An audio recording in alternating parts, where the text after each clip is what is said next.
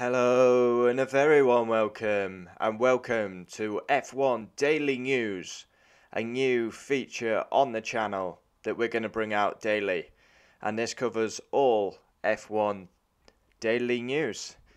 Says what it is in the title. So yeah, this is a new idea I thought I'd bring to the channel. I am looking today for someone to come on and do a Valtteri Bottas video, so if anyone's free, message me about that. But yeah, so F1 news today, we've got Lewis Hamilton still silent. He's like not spoke since Abu Dhabi. We've got words from the Domenicali on the German Grand Prix, which is a disgrace that we don't have a German Grand Prix. And also we got Jenson Button speaking that it's a shame that McLaren didn't hang on with Honda. Just got me sources up here. Yeah, any other news we've got? Max could enhance a race ban as well. I suppose we could cover that. But yeah, let's start with probably the main topic, which is Lewis Hamilton being very silent on social media. Not really spoke since the Abu Dhabi chaos. Obviously picked up his knighthood. That's the only time we've really seen him. Quite active on social media, Lewis Hamilton. But yeah, been very quiet.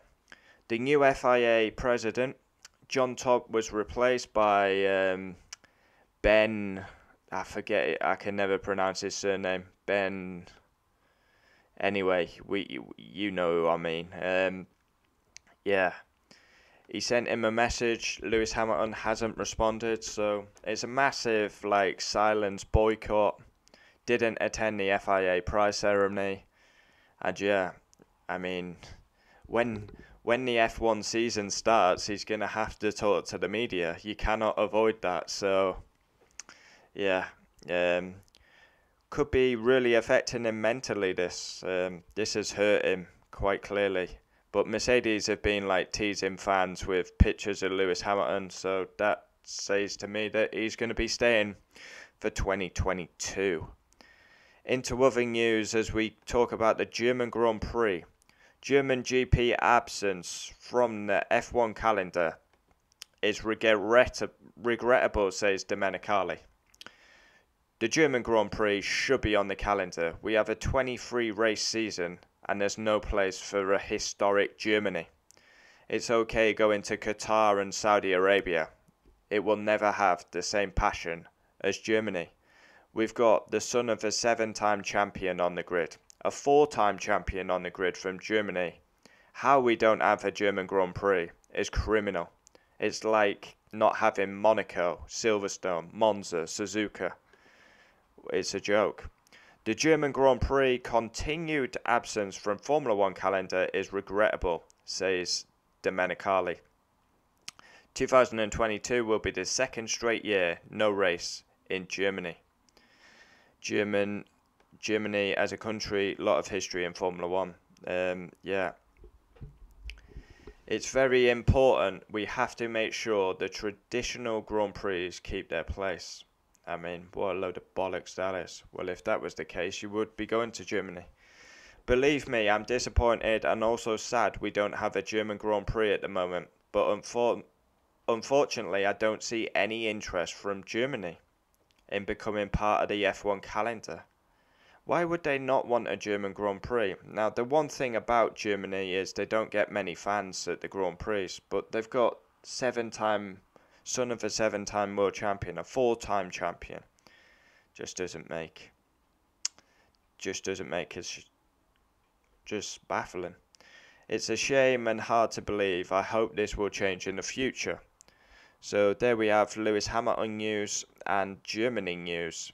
And then we've also got news about Jenson Button saying it's a big shame that McLaren didn't hang on to Honda. Because Max, obviously world champion with a Honda engine.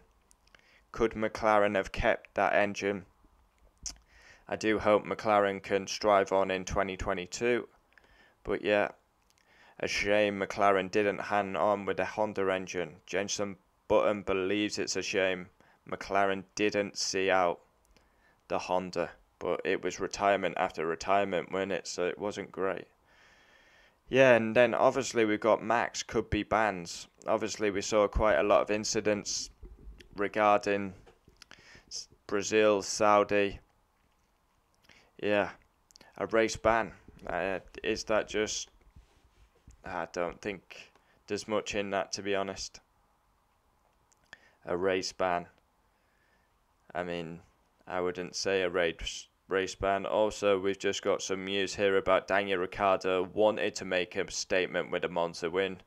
Disappointing first half of the season, and the best way he could silence his critics was to win at Monza. So there we have it. We've covered some daily F1 news, a new feature on the channel.